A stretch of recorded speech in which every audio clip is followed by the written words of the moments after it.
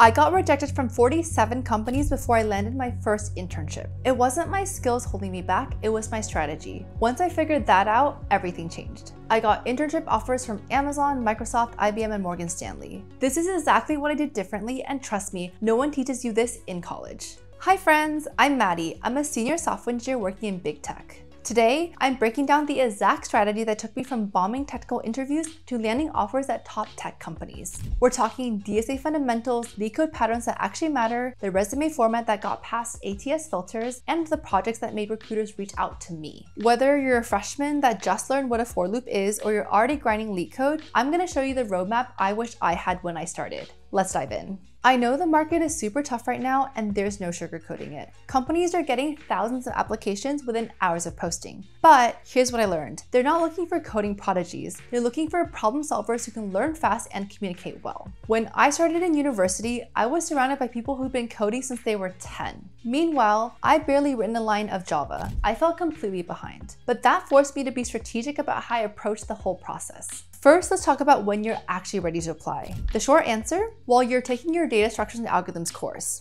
I know that it might seem daunting to apply an interview before you take the entire class, but trust me, you'll only be able to improve if you take the plunge and start interviewing. For those starting from scratch, here's your learning path. Start with Intro to Algorithms, the CLRS textbook. Yes, it's dense. And yes, parts are boring, but chapters on sorting, searching, and basic data structures, those are your Bible. Focus especially on big O notation, arrays, linked lists, trees, and basic graph algorithms. I spend maybe 6 to 8 weeks here if you're new and 3 to 4 weeks if you're reviewing. Next, supplement your uni curriculum with CS50 from Harvard if you have time. It's free, it's comprehensive, and it's actually engaging. Don't just watch the lectures though. Do every single problem set yourself. I spent about a month here when I was getting started. This will give you the foundations, for example, loops, conditionals, and basic problem solving. Another thing that really helped me was joining technical clubs on campus. For example, I was part of the machine intelligence community, Code for Good, where students were paired with local nonprofits to create solutions for them, and Code It, where we taught middle school girls in the Boston area how to code.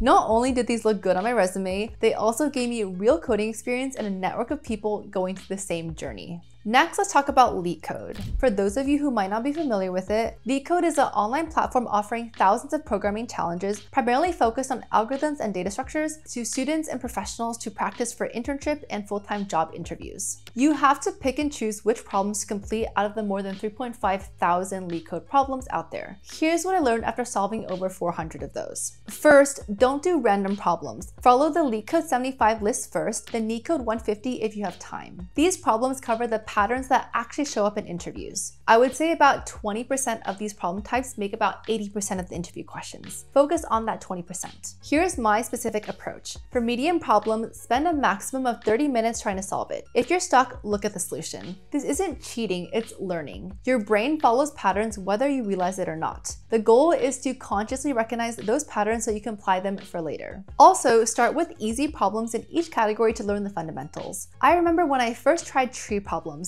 even the easy ones seem impossible. But after about 5 to 10 easy problems, I understood the basic patterns of tree traversal. Only then did I move to the mediums. You should focus on these topics: arrays and strings, for example, mastering 2 pointers and sliding window, hash tables because they optimize so many solutions, binary search, which are not just used for sorted arrays, trees and graphs, for example, BFS and DFS, and dynamic programming, but only after you're solid on recursion. Definitely skip the exotic stuff like segment trees or red-black trees unless you're going for competitive programming roles or quant firms. And as for language, I recommend Python for interviews. I learned Java first and stubbornly stuck with it. Big mistake. Python is a lot less code for the same solution, and less code means fewer bugs and more time to think. In addition to having this LeetCode knowledge, you're also going to need to practice how you act in both behavioral and technical interviews. For behavioral questions, prepare 5 to 7 stories using the STAR method: situation, task, action, and results. You need stories for things like conflict resolution, leadership, failure, technical challenge, teamwork, and innovation. Definitely dig deep and mine your experiences creatively. For example, that group project where your partner didn't contribute, that's your conflict resolution story. The hackathon where your code broke 2 hours before submission, that's failure and recovery. That time you helped a classmate understand recursion, that's mentorship and communication. For technical interviews, practice talking while coding. I used to practice solving problems silently and then explain. That is the wrong approach. You should narrate everything. For example, I'm thinking hash map map here because we need O1 lookups. Let me trace through an example to verify that this works. Also, do mock interviews, even if it's just with a non-technical friend. The first time you have to code while someone watches is terrifying, so it's better to experience that with a familiar face than in your Google or Meta interview. You can use things like Pramp for free pure mock interviews if you don't have anyone in real life to practice with.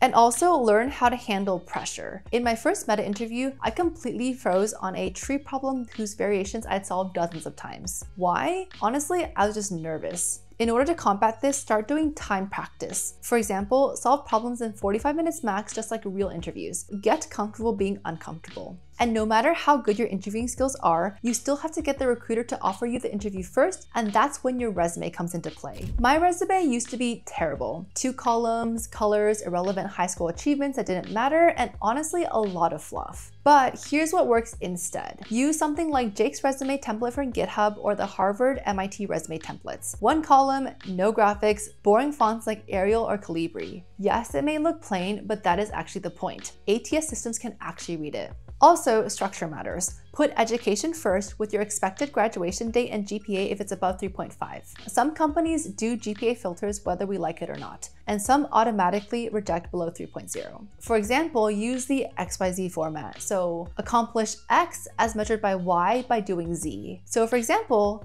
reduced API latency by 40% by implementing Redis caching layer to improve user experience. Quantify everything. Don't just say you improve performance, say that you reduce load time from 3 seconds to 0.8 seconds, impacting 10,000 daily users. Also, remove anything from high school unless it's directly technical. Nobody cares in college about your AP Scholars Awards when you're applying for software engineering internships. Use that space for technical skills instead. For said technical skills, list them clearly. Don't mix Python with Spanish language skills. Have a dedicated technical skills section with languages, frameworks, and tools. And be honest, don't just list every single language you've ever touched. Now let's go over good projects. I'm gonna be real. No one cares about your to-do list app or YouTube clone. Those are the new Hello World projects. You need something that solves a real problem and demonstrates actual engineering thinking. Here's how you can find project ideas. Look for inefficiencies in your daily life. For example, annoyed by your school's course registration system? Build a better interface for it. Tired of manually checking when professors post grades? Build a scraper that notifies you. Want to trauma dump on someone but have no friends? Build an AI chatbot. The technical complexity matters less than showing that you can identify problems, design solutions, and actually ship or deploy something. For structure, each project on your resume needs the problem it solved, the technologies used, so languages and frameworks, and measurable impact. For example, build React app is weak, but build React-based study scheduler used by 200 students, reducing scheduling conflicts by 60% is strong. Next, let's talk about the application strategy. Honestly, cold applications barely work anymore. The days of just uploading your resume to 50 companies and getting callbacks is over. You need warm connections and strategic timing. First, start local and unknown. That company no one's heard of in your college town? They need interns too, and they get probably 50 applications, not 5,000. My first internship was at a small startup. It was not glamorous, but it got me experience that led me to bigger opportunities. And use the hidden job market. Join your school's Facebook groups, Discord servers, and Slack channels. Upperclassmen might post opportunities. For online applications, the timing is everything. Set up Google Alerts for the company name you're targeting and software engineering intern. You can also use the simplified GitHub repo and check it multiple times a day. Make sure that you apply within 3 hours of posting. After 24 hours, your resume will be buried underneath hundreds of others. Next, another tip is to get referrals strategically. Don't just cold message people on LinkedIn asking for referrals. Instead, build genuine connections first. You can attend virtual info sessions, ask thoughtful questions, connect with the speakers afterward, and then after building rapport, you can ask about opportunities. I would say to track all your applications in a spreadsheet. For example, list the application date, company, position, where you found it, referral name if applicable, and response date. You'll be applying probably to more than 100 places. You will need this organization to avoid missing follow-ups. And finally, let's talk about the mindset that makes all the difference. Keep in mind that rejection is not just part of the process, it is the process. I applied to more than 100 companies my first cycle. I got maybe a dozen interviews and converted 3 to offers. That is a 1.5% success rate, and that's actually pretty normal. Don't tie your identity to these outcomes. For example, Google rejected me for an internship 3 times, but then they hired me full-time. These decisions often have nothing to do with your abilities and everything to do with timing, team needs, and honestly, just luck. Your first internship doesn't have to be a FANG. Honestly, obsession with big names is pretty toxic. Even though my first internship was at a company that you've never heard of, it gave me the experience to talk about, references to use, and most importantly, the confidence that I belonged in this field. And understand that every interview is practice for the next one. When I bombed my meta interview spectacularly, couldn't figure out memorization, and gave them an O3 to the N solution, that failure actually taught me to slow down, ask clarifying questions, and not panic when I don't immediately see the solution. If you're starting from zero, here is your realistic timeline and action plan.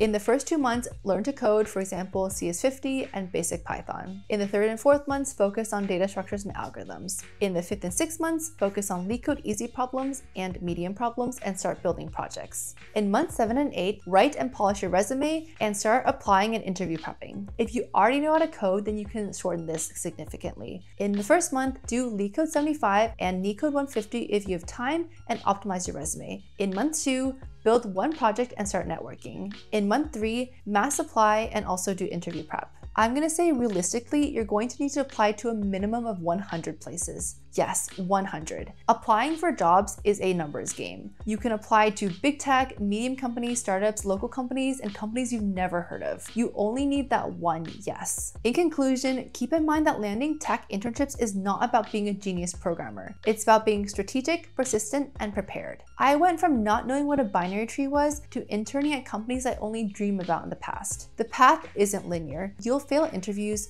you'll get ghosted after perfect technical rounds, you'll question if you're good enough. I did all of that. But every rejection taught me something, and eventually the acceptances started coming in. And that's all I have for you in this video. If this helped, feel free to hit that like button and subscribe. I share tech career advice every week. Thanks for watching, and I'll see you in the next one.